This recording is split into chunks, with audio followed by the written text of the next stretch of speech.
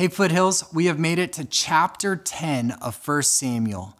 And today we're beginning at a pivotal moment in the history of all of Israel as the prophet Samuel is going to anoint Saul to be king over the nation.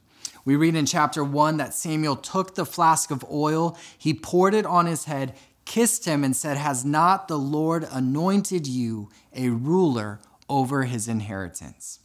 And this is great. It's a really big deal, but it's pretty stinking anticlimactic. I mean, Samuel does this to Saul and they're alone on this mountain and they look around and nothing physical, nothing really has changed. In fact, Saul's about to ask Samuel, now what? And I bring that up because we can have God call us to do something and it's really big to God and to us.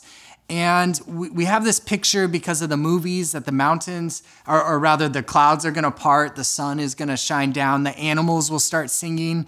But often it's a lot like this, where there's nothing really significant that you can point to and see as different, but you know that everything's different.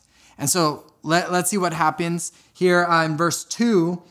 Saul says, now what? Where do I go? And Samuel says, when you go from me today, then you will find two men close to Rachel's tomb in the territory of Benjamin at Zelzah, and they will say to you, the donkeys which you went to look for have been found.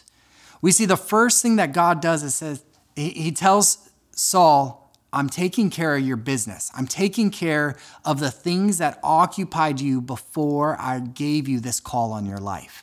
And you see, the call of God does not come with extra hours in the day. It doesn't come with some giant boost in your bank account once he anoints you to do something.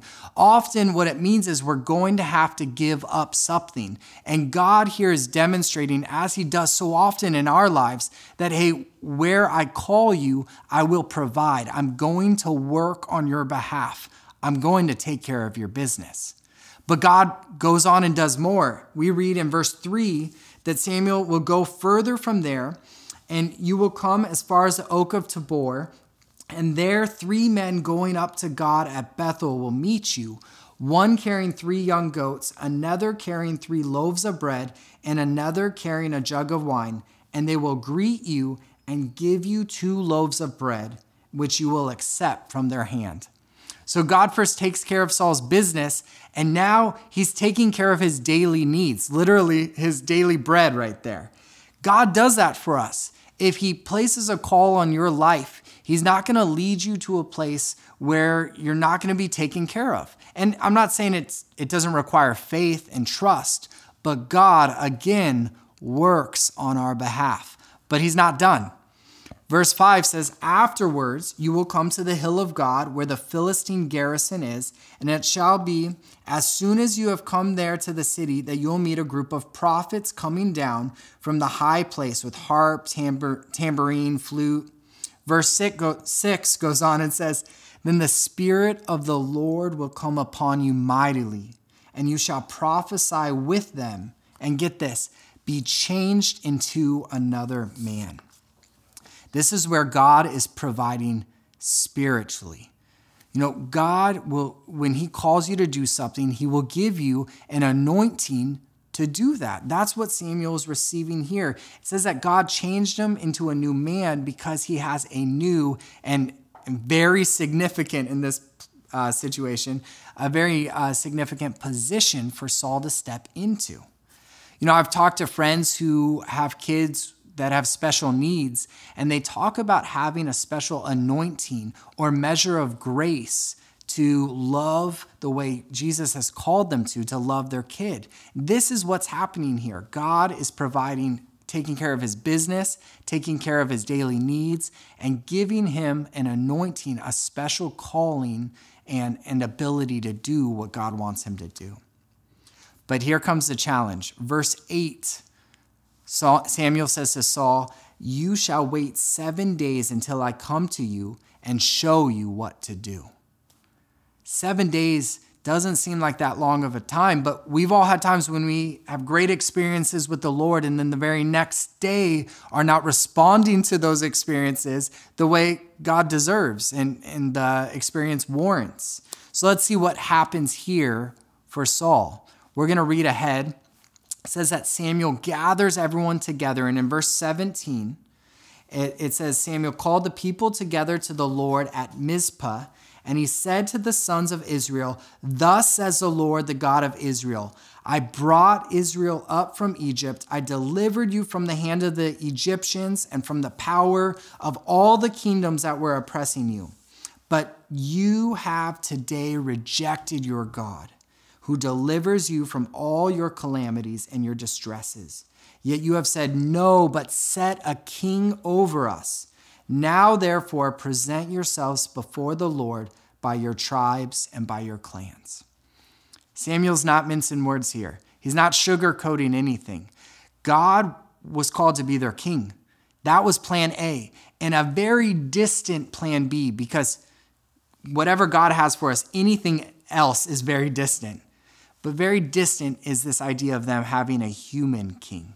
But that's what they called for. That's what they wanted and begged for. So God often will give us what we want so we can understand that his ways are better. And that's what's happening here. So they cast lots, which is a way of picking straws. I'm minimizing it for the sake of time, but it takes human bias out of it, and it lets the Lord really have a say in who gets picked. So they cast lots, and Saul, the son of Kish, is taken. Well, they're looking around, they're calling out Saul's name, and he's nowhere to be found. He knows what's going on, and they end up finding him hiding in baggage. It says in verse 22, so the Lord said, the Lord had to be the really good hide and seek player and figure out where Saul was. The Lord says, behold, he is hiding himself by the baggage. Verse 23, so they ran and took him from there. And when he stood among the people, he was taller than any of the people from his shoulders upward. Samuel said to all the people, do you see him who the Lord has chosen? Surely there is no one like him among all the people. So all the people shouted and said, long live the king. See, Saul was hiding in baggage. He was already dealing with a lot of insecurity. He wasn't sure of what God had called him to do.